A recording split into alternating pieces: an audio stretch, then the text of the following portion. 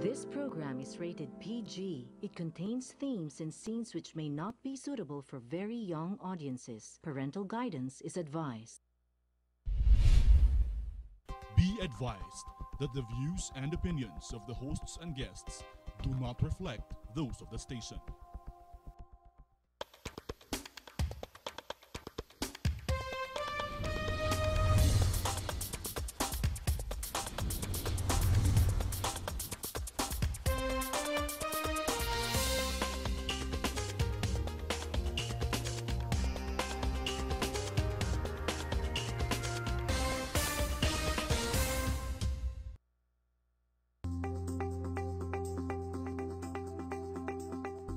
La Chambre de commerce et d'industrie France-Philippines a été créée en 1988. Elle fait partie du réseau CCI France International qui regroupe 115 chambres de commerce et d'industrie dans 85 pays. La CCI France-Philippines est au service des sociétés françaises, mais également des sociétés philippines. Notre champ d'action couvre deux volets, dont le premier est l'assistance au développement commercial. Le service d'appui aux entreprises a pour mission l'accompagnement des entreprises françaises aux Philippines. Pour ce faire, nous organisons des missions de prospection qui sont soit individuelles, soit collectives, en partenariat avec les CCI d'Asie-Pacifique, CCI de France, mais également nos partenaires institutionnels. J'ai eu la chance de lancer l'entreprise Decathlon en étant hébergé à la Chambre de commerce des Philippines. Et quand on intègre un pays où les procédures sont compliquées et longues, bénéficier des services de la Chambre de commerce, rien que pour la domiciliation de l'entreprise, puis tout le réseau. On travaille en plus dans un environnement très sympathique, où tous nos besoins, en tout cas en termes d'internet, de services annexes, sont fournis. Donc je ne peux que louer l'apport de la Chambre de commerce dans la création en tout cas de Decathlon et des Philippines. The representative office of Group 7 in the Philippines has been housed in the French Chamber for quite a number of years, and we are glad that we are continuing this relationship with them. The best thing about being part of the French Chamber is that it really fosters an environment where we are excited to work, because the staff are young, they're creative, they're always happy and inspired to be here, so that really makes our job easier. Notre deuxième... Good evening, folks, and welcome to Global Village. I'm Buddy Kunanan. Now, you know, on this program, folks, we go to interesting places, we meet interesting people. We also talk about issues and topics that impact the global community. Now, tonight is all about friendship, the Philippines' friendship with France, and specifically how the French Chamber of Commerce in the Philippines and its partners here is helping promote trade and investment and carrying out some very impactful, very wonderful corporate social responsibility projects that are benefiting a lot of communities. And joining me on this show is a special guest, and she is the Managing Director of the French Chamber of Commerce and Industry in the Philippines, Vanessa Hans. Vanessa, welcome to Global Village. Thank you very much, Buddy. Thank you. Good evening. Now, I have to congratulate you on that nice AVP that we showed before we came on, and it gave us a little idea of what the French Chamber does in the Philippines. Now, but before we jump into that, let's talk about you. Tell us about Vanessa Hans. I understand that you are part Filipino. Yes, I'm actually French Filipina, so I guess working at the French Chamber makes sense because you're basically in between both sides. So helping promote both Philippine companies in France, but also French companies here in the Philippines, and that's why I decided to join. And I've been with them like for 4 years now, and we've been working on several projects. As mentioned, we will also talk later about one of our CSR projects. So this is what we've been doing, and we're very glad to be here tonight. Now, interesting because your organization, the French Chamber, is this what brought you to the Philippines to begin with? No, I guess just an interest. When you're half Filipina, basically, I didn't have the chance to grow up here, so I never really lived here full time. So what brought you here? Just an interest for the Philippines and to stay here a bit longer than just for holidays and visiting the family. So I wasn't expecting to stay that long, but I'm still here after 5 years. So a lot of interesting projects, a lot of things to do, and it's good for business. We see a lot of people coming in as well, so that's why I'm still here. Excellent. Okay, let's talk about the French Chamber. What is the mission and vision of your organization? Well, basically, we're a bridge to two networks. So the French community, business community, and the Philippine business community. What we aim to do is really to strengthen that relationship. So it's, again, both going towards France, but also coming here in the Philippines. Really, our aim is to bring in more companies here to promote. We work a lot with different government agencies here in the Philippines, promoting the Philippines as an investment destination. We go to France also a lot to promote because obviously we're a faraway country for a lot of SMEs, a lot of multinationals. So we do do a lot of talks, seminars, talking about the Philippines and why they should come over.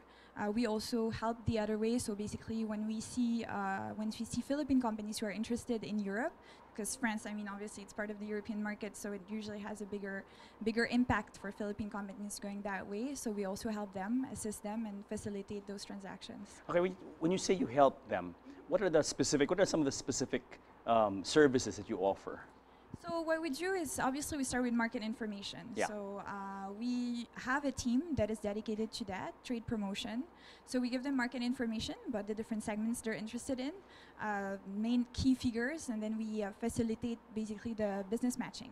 So we find the right partners for them. It doesn't always make sense for a company to set up in a country. So if they do decide not to set up, we find the right partners here, and we find the right people for them to work with. And you know that's such an important thing in business, no? And to have an entity here that looks out for the welfare for both, you know, French companies and Filipino companies, putting them together, you know, is actually a very you know, it's a useful service to have. And you know, as a businessman myself, I think that this is an invaluable really tool that you guys are providing for French companies. Now, I understand that the French Chamber has been here. It's not a new organization. It's been here for quite a while, and you're celebrating a very important, auspicious anniversary next year. Yes, we're celebrating our 30th anniversary. So the French Chamber has been founded in 1988. We had French businesses here before that, but we had an interesting group of people who decided to set that up back in the days, and we're very happy to celebrate our anniversary next year. It's also showing basically the sustainability of business here. And at first, when they set it up, a lot of people were saying maybe it's not going to be sustainable. And here we are. We have more and more companies coming in, more and more members, because we're a membership-based organization. And this has been quite exciting. We're very excited for next year for our anniversary. How many members does the French Chamber have? So we have 140 members. We have about 80 of those members are French companies, and the rest of them are Philippine companies or also other nationalities. Okay. So the ones that are not French, Yes. the Philippine companies are usually partners of French companies or interested in the French market. And then the other ones just supply services to the French and the Philippine companies. Yes. And is the chamber growing? Because you said, okay, obviously sustainable. It's been around for 29 years. But traditionally, the Philippines really hasn't been on the radar screen of France. Now, because France's attention in Southeast Asia for a long time, traditionally, historically, has been in its former possessions, let's put it that way, in Indochina. Talking about Cambodia, Laos, Vietnam. Yes, and Vietnam. That's true. So that's why it is very important for us to work with the government agencies here to promote the Philippines as a country for not just tourism, because that's, I guess, the side that people see more often, Yes. but as a country for investment. So it has been growing also because people do realize that there is a market here. Yes. French companies are usually quite shy when it comes to export. If you look at our neighbors, like countries like Germany, they're way more efficient than we are. I shouldn't be Germans. saying that, but you know, they are. And if you look at the trade figures, definitely we have still a long way to go, and we still need to catch up on that. So I guess that's why they're also going to markets that are more familiar to them. Okay. And the Philippines is definitely not something that is very familiar. And the language also. I mean, English is definitely a selling point for the Philippines as a market, but for French people, not necessarily. And it's a big market when you consider we're almost 110 million people, right? Yes, it so is, it compared is. to Cambodia, which is what, maybe not 10, 12 million. No, it is, but I think the lack of awareness that There there you is go. 100 million inhabitants and potential consumers here is something that we need to address. Now, how do you promote the Philippines, because you're based here, the chamber is based here, how do you promote it with companies in France? Do you have partners in France and Paris as well to help you out? Yes, we do. So we're part of the CCI France International Network. So that's a network of 115 French chambers around the world. So what we do is that we work locally. So we work with the Asia Pacific chambers, so all of the French chambers around. So we do promote jointly our own countries. So we do a lot of Southeast Asia missions where we bring in companies from France to Southeast Asia. For us, it's a good way to promote ourselves because, again, a lot of companies would go to Vietnam, but not necessarily to the Philippines. So if we promote it jointly, then it gives them the opportunity to expand and visit. In France, in the regions, we also have partners. So we do have partnerships with several French regions, and we have basically multipliers there who would help us promote. But that means also that we have to go very often to France and make sure that we're known and that people see us Is there. that part of your job in the chamber? Yes, absolutely. Do you guys yeah. go to France a lot and Yes. push really the agenda here? Yes, we do. Very good. So I'm actually, as a matter of fact, I'm going next month. So we have a couple of activities lined up. We also work with the Philippine Embassy in France. So we do things with them as well because they have an office there. They have a team there. So we work with them. How is the promotion of the Philippines in France, to the corporate entities in France? How is it being received? I mean, is there a lot of enthusiasm about this country? Is there a lot of a lot of questions, okay, I would say. Good. Obviously, a lot of questions because, again, it is not a market that is familiar to companies, Yeah. be it multinationals or SMEs. So a lot of questions. Usually, they're very surprised by our answers. Again, we're sticking to the facts and we're not trying to oversell. What are these questions that you're surprised that the answers Well, surprise you? first off, they don't know that there's 100 million people in the Philippines. They also don't know that English is an official language in the Okay. Philippines. So as basic as very that. basic, very, Really? very Okay. basic. And then also the different, key sectors here. They're not necessarily familiar with the fact that we have the BPOs here, but we also have a lot of projects in infrastructure development. We have a lot of Yes. projects in renewable energy. So those are things where we have an expertise in that. And then, so when we tell them about all the projects that are happening, they're very curious.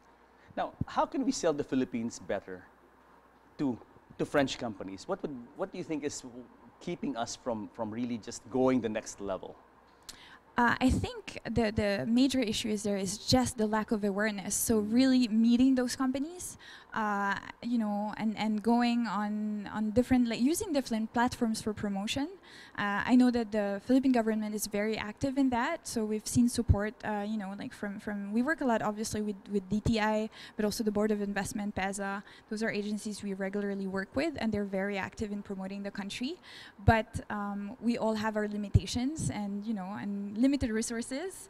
There are so many countries to cover around the world, so it's not necessarily always a priority, but we've seen increasing numbers in terms of investment, but also in terms of companies actually coming here. Yes. So it means that all of the effort put together is definitely helping. Let's talk about French business exposure in the Philippines. Where are what areas really at present is France or the French corporate side really involved in here in the Philippines in a big way? So here we have a lot of infrastructure projects, obviously. It's part of the current plan of the government, but it has been also in the past. So we have a lot of companies that are involved in that. We have companies involved in the airports, in constructing the different highways here, in the LRT. We have a lot of companies there that have been working for the past few years, and new ones that are coming in. Also in energy, so we have a couple of companies who are in the field of energy, be it the more traditional side of energy, but also renewable energies. Obviously, energy is a big question mark here in the Yes. Philippines. We have to be self-sufficient in terms of energy supplies. So a lot of French companies, have taken this as an opportunity to bring their expertise in.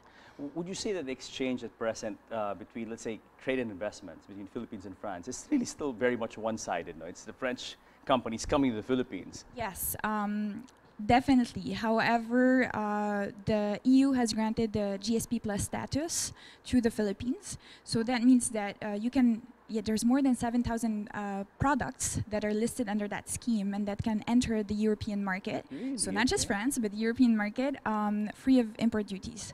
So really? we've been also trying to help in promoting that. The EU is promoting that, but a lot of people are not aware of it. Yeah, I mean, just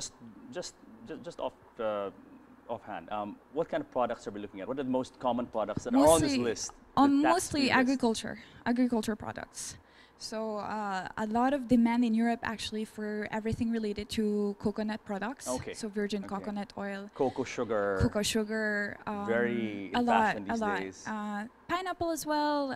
Mangoes. You know, there's a big demand for exotic products.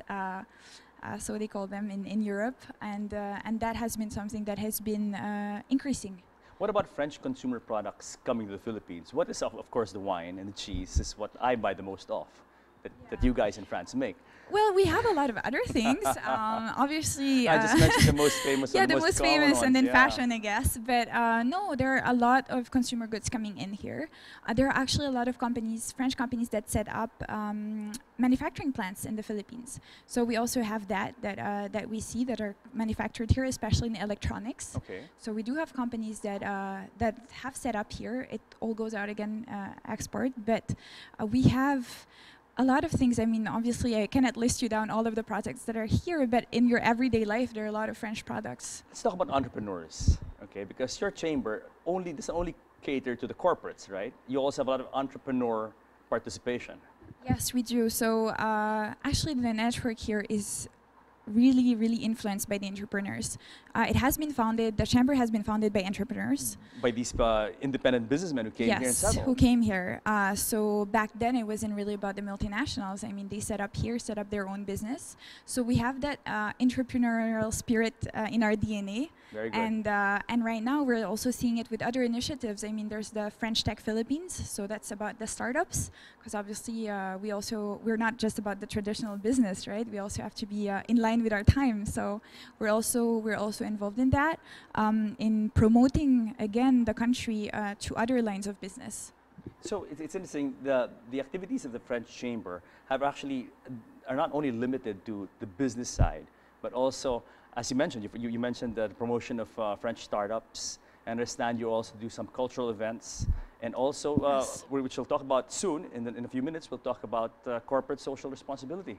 Yes, so we're involved in a lot of different aspects because we're also here to promote France as a country and not just the business side of it. So we do organize a lot of events. Actually, the biggest French event in the country is organized by the French Chamber. It's our Soirée Beaujolais, which happens every year in November. We get about 1,500 people. So for that, we fly in all the wine from France, all the cheese, because again, people are expecting that. Of course, So I hope you can join us. Would not miss it for the world. So yeah, basically this is what we do as well, because we're here to promote everything about the French lifestyle. We do work also with the embassy, of course, because this is part of what they do. And of course, I think one of your strategic partners is Alliance Française. Yes, of course. So I guess the French community here, we have a not so sizable French community compared to what you would have in Vietnam or Cambodia, but I think you have a good synergy between you guys in the private sector, of course, the quasi-government Alliance Française, and of course the embassy, working together to push, Yes. just promote France and awareness. So definitely, I mean, the fact that we're maybe a smaller market right now also enables us to do more things together, and a lot of initiatives that we can still push for, and a lot of things that are still to be done. So we are lucky enough to be able to work with all of the different partners here, and there are also other organizations, local organizations here to promote the France-Philippines friendship. And actually, this year is the 70th anniversary of the diplomatic relations. Next year. This year. This year, okay. 2017. Okay. So it was. We had a couple of celebrations lined up. We still have a few events throughout the end of the year as well. Anything special for next year, for your 30th anniversary of the French Chamber? Well, for next year, we have a couple of delegations coming in. So we're lucky enough to have all of the chambers, French chambers from Southeast Asia, and actually the entire Pacific region. Will be coming to Manila next year. And also a couple of delegations coming from France. all the way here, mostly in the digital space, so that specific industry. And then, of course, a gala to celebrate. I think it'll be a wonderful opportunity when you get all these stakeholders of yours in the Asia-Pacific region to come here to really show them what we can offer in the Philippines. As you said, it's all about being connected. It's about network. And you guys are part of a worldwide network. But to have all of those guys come here to the Philippines and see what you guys are doing, I think it's an excellent thing. Okay, Vanessa, we have paused for a break. When we come back, we'll be joined by your corporate social responsibility partner, which is the France-Philippines United Action Foundation. So guys, stick around because more of Philippines-France friendship when Global Village returns.